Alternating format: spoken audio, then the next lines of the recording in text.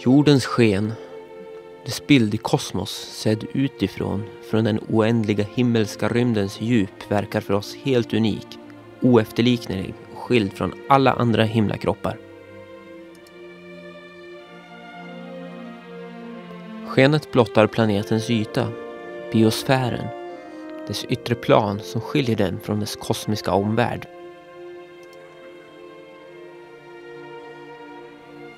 Det var en gång för runt 4,5 miljarder år sedan en ung, mycket ensam och snabbt snurrande sol från vilken materia, plasma, lossnade.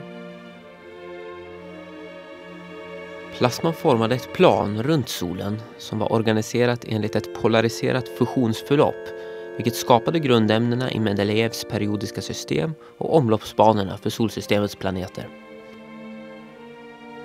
På den planet vi idag kallar vårt hem, Jorden, började långsamt livet att uppstå. De första livsformerna var encelliga organismer med enkla inre strukturer. På den tiden bestod jordens atmosfär mest av samma gasblandningar som vi idag förknippar med vulkaner. Alltså ganska ogästvänliga förhållanden enligt dagens standard. Solsystemets rörelse genom galaxen, förändringar i jordens omloppsbana i solsystemet och andra faktorer gav upphov till klimatförändringar som våldsamma globala uppvärmningar och nedkylningar. För 800 miljoner år sedan var planeten infryst och glaciärerna nådde ända ner till ekvatorn. Under de kommande årmiljonerna pågick stora förändringar i temperaturen, geografin och havsströmmarna. Kontinenterna bröt sig loss och tog nya former. Högre livsformer utvecklades. Enkla djur, vilka utvecklade nervsystem och hjärnor. Växter utvecklades och spreds på land, liksom djuren. De landbaserade växterna utvidgade klorofyllverksamheten och skapade ett ständigt växande syre- och vattenkretslopp. Denna process, kallad fotosyntes, skapade en syrerik atmosfär som i sin tur skapade det skyddande ozonskiktet, vilket möjliggjorde en fortsatt evolution för livet på jorden.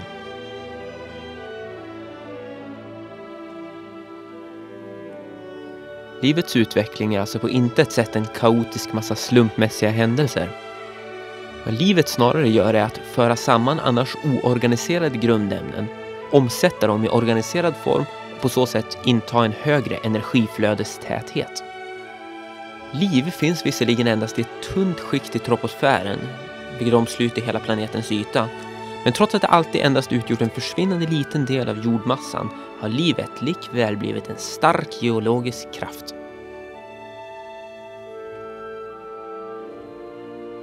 Biosfärens utveckling mot ständigt komplexare organismer skapade slutligen förutsättningar för en än högre livsform. En speciell art som är kapabel att viljemässigt och medvetet upptäcka universums principer. En art som genom denna förmåga är kapabel att själv aktivt tillämpa och förstärka processens kreativa krafter. Den kreativa människan.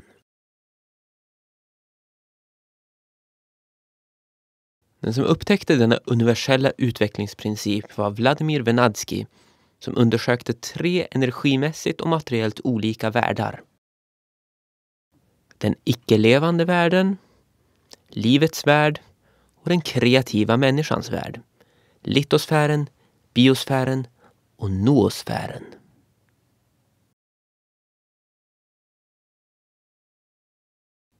Historiens gång ändras inför våra egna ögon. För första gången i människans historia bestämmer å ena sidan massornas intresse och å andra sidan individens fria tanke människans väg och sätter en standard för annars vaga uppfattningar om rättvisa. Mänskligheten blir i sin helhet en stark geologisk kraft. Här uppstår problemet med att återskapa biosfären i den fritänkande mänsklighetens tjänst i sin isolerade totalitet. Detta biosfärens nya tillstånd, vilket vi närmar oss utan att märka det, är noosfären. Rent kemiskt ändrar människan planetens yta, både medvetet och än mer omedvetet. Såväl landets lufthölje som det naturliga vattnet ändras både fysiskt och kemiskt av människan.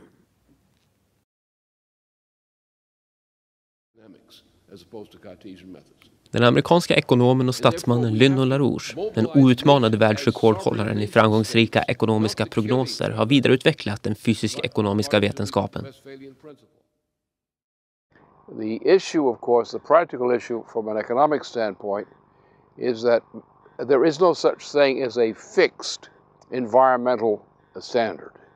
That is, mankind cannot stand still at any level of development, because in just continuing to function, we use up certain concentrations of raw materials which we require for our existence.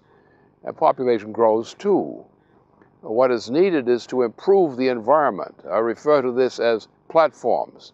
For example, a great development of civilization started with the ocean travel, where people were navigating by the stars in transoceanic regions. Then we get to the point where we developed the riparian system, as was done by Charlemagne in Europe, which is the great system of canals and rivers being connected together.